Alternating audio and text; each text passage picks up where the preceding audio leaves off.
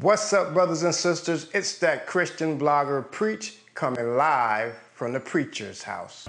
We keep it Christian, we thought you knew. We don't be tripping, how about you? We on a mission to talk to you. Righteous living is what we do. Okay, we're still in the book of Isaiah, chapter 55 to be exact, and I'll be going through verses 6 through 9 because it's there where we see three amazing qualities of God. God says, "Let the wicked forsake his way, and the unrighteous man his thoughts.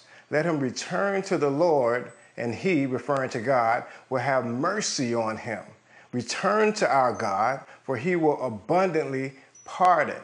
It doesn't matter what you've done, how many relationships you damaged, how many bridges you burnt. When you turn it around, admit that you're wrong, and repent to God, he's waiting. He's right there, and he will pardon you abundantly. Speaking of pardon, in 1830, there was a man named George Wilson who killed the government employee. Andrew Jackson, the president, sent a pardon to him, but George Wilson denied that pardon.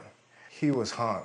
God, creator of heaven and earth, master of the universe, sent his only son to the cross as a pardon for our sins. If you don't accept the pardon, then you're going to pay eternally. Now, you may say, "Preach, you don't know what I did. You don't know how awful I've been.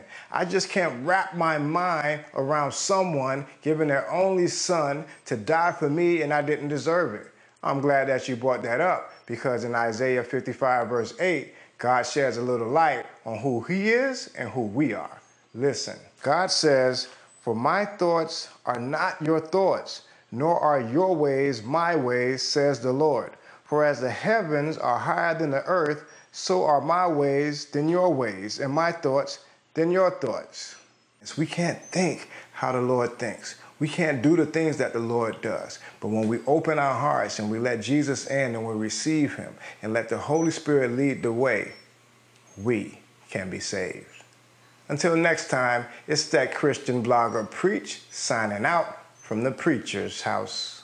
Be blessed. We keep it Christian, we thought you knew. We don't be tripping, how about you? We on a mission to talk to you. Righteous living is what